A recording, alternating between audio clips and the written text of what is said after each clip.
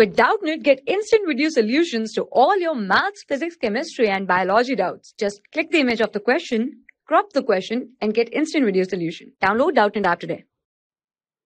Hello friends, so today our question is from properties of triangle.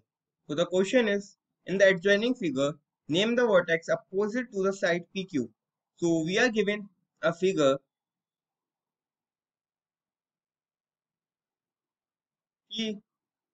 PQR, right? And which is the side PQ?